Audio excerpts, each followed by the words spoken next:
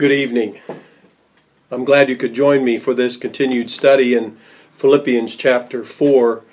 Let's jump right in. Verses 6 and 7.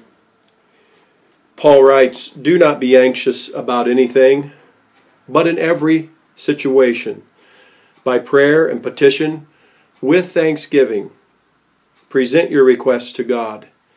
And the peace of God, which transcends all understanding, will guard your hearts and your minds in Christ Jesus." Now remember, Paul was in prison. He refers to being in chains no less than 3 times, very possibly chained on either side with guards. He was under constant surveillance because of preaching the gospel of Christ. Yet this letter is filled with joy. It's filled with encouragement. For Paul, staying attached to Christ like a branch to the vine, as Jesus speaks of in John 15, is so important. And through prayer is the way that happens as far as Paul is concerned. Just one of the keys he mentions here in chapter 4. By way of review, we've noticed Paul uses all-inclusive language. Be anxious for nothing. Every situation. Pray about everything. As far as the words that he uses the general word for prayer. He uses the word petition, or your translation might say supplication. It seems that the two words may have a slight difference in meaning. As I said, the word for prayer is often a general term which includes various kinds and types of communication with God, whereas supplication or petition is usually a specific request. This type of prayer, one asks for and desires something very particular from God. Last week I used the example, a general prayer might be, "Lord, bless my family," whereas a petition or a supplication might be, "Lord, my daughter needs a job, she's going on an interview today, and she needs wisdom to know what to say and how to respond to questions and what to do." Well, today we look at the third type of prayer, thanksgiving. "Do not be anxious about anything, but in every situation, by prayer and petition, with thanksgiving." With, a preposition very important here, the word with, meaning together with our requests. Together with our requests. You might ask the question, thanksgiving for what? I just asked for a particular petition, a particular request, and I don't know that I have the answer yet. Well, one commentator answers that. He says, thanksgiving for the evidence of God's love already received and continually being experienced even now, of which the Christian is aware of under all circumstances, at all times. Well, a few months ago, as we studied this passage, we noticed that the original word for thanksgiving is the Greek word Eucharistio.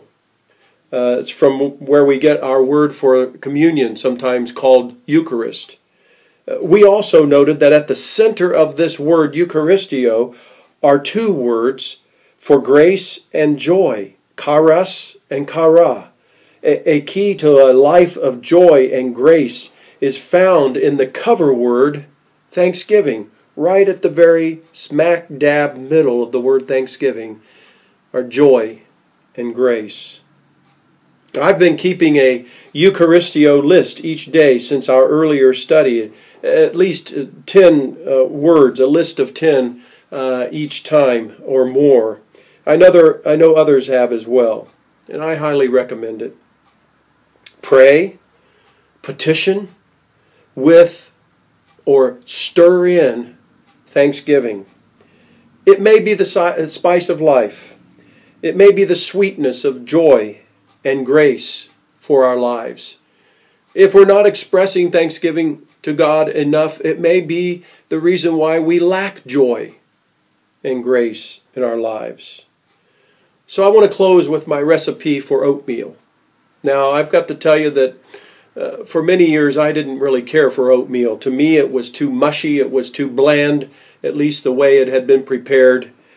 And I decided to try to spice it up a bit, to add some things with the oatmeal. So I use regular rolled oats. I start with that, and I add some cinnamon. I sprinkle cinnamon all over the top of those oats, and then I drizzle some maple syrup over top of that. And then, of course, I put in whatever water is necessary and throw that in the microwave and nuke it for a couple minutes. Not till it's mushy. It's still a little bit grainy, but that's the way I like it. And then when I take it out, I take one of those little tiny boxes of raisins and I pour those into the oatmeal and I stir it up real good. And oh my, Pam says it makes the whole house smell wonderful. Oatmeal, adding with some spices. Go to God with anything, no matter what's on your heart. Paul is saying you just need to stay attached through prayer, all kinds of prayers, but add thanksgiving, stir in thanksgiving. It may add the joy that your life is needing. Let's pray. Father, thank you that we have the ability to come boldly to the throne of grace and receive our grace at our time of need. There are specific things that we ask you for. There's so many things that we haven't even seen the answers to yet. But Lord, even while we wait, we're going to thank you for all the many blessings, the specific blessings we have in our lives right now. We ask your blessing upon us as we draw close to you, Lord. And we pray, Lord God, that your blessing would be upon us as we call upon the name of Christ tonight. May we find the blessings of God through the joy that is ours in Jesus Christ. Amen.